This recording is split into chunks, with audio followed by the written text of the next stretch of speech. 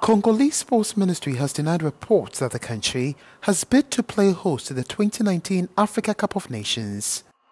On Friday, the second vice president of the Confederation of African Football, Omari, told RFI International that the Central African nation has expressed interest in hosting the tournament. But speaking on the same platform on Saturday, the Congolese Minister of Sports and Physical Education denied any such plans. Hugues Ngouélondélé said that the nation will not be able to organize the continental tournament barely 6 months to commencement.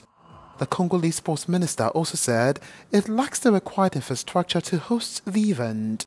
Cameroon was stripped of hosting rights by CAF a fortnight ago, citing delays in preparation.